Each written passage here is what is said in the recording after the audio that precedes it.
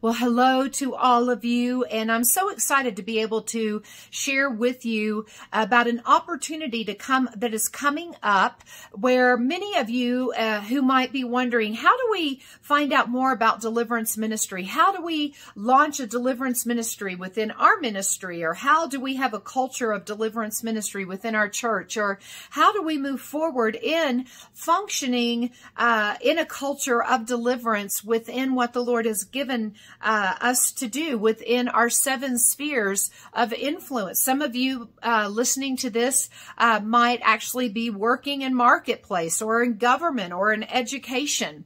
And so we are going to be in Evansville, Indiana at CityGate, Indiana on Friday night, August 5th.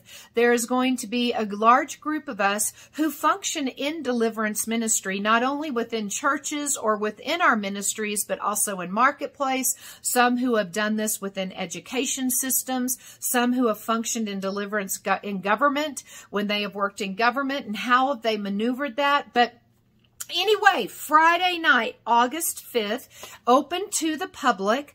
Pastors, leaders, ministry leaders, business leaders, those believers that are interested in finding out how to move forward in launching an effective deliverance ministry. There's going to be a group of us there. We're going to have awesome praise and worship, and then we're just going to have a question and answer time of how to help answer those questions of how to build and establish at the foundational level a deliverance ministry.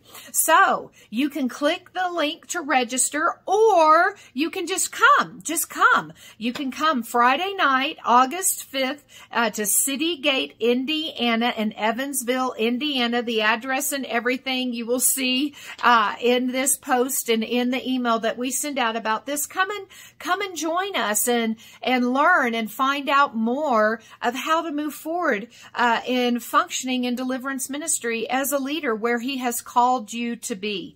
So we look forward to seeing you. It is open to the public. All of you pastors and leaders and ministry leaders, business leaders, government leaders that are believers, say, man, I'd love to have further understanding of this. It'll be a great time of worship.